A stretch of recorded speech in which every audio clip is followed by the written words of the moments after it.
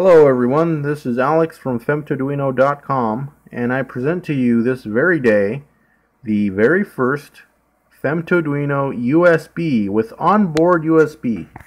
You can see it maintains the same size as the previous generation femtoduino, except now, excuse my fat fingers here, comes with USB on board. And as you can see, we're using the micro B USB format. And I'd like to demo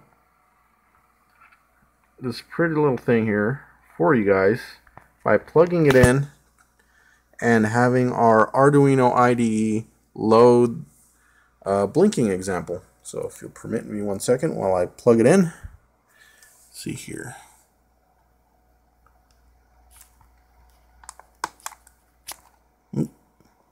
Guess it helps if I put it in the right way. Okay. Yeah, so we're plugged in here. I'll go ahead and place this here where we can see it. Yeah, there we go. We'll go ahead and load our blink example here.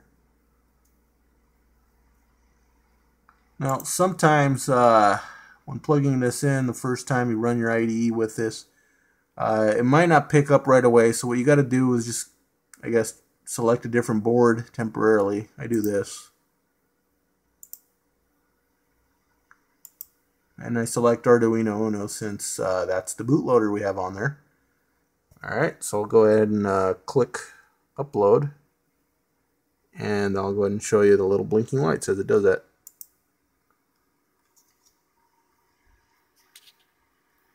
There we go. It's uploaded. That was pretty quick. Gotta admit. Well, so there you have it, folks. First working femtoduinoUSB. This is revision 10. So revisions 10 and up work just fine.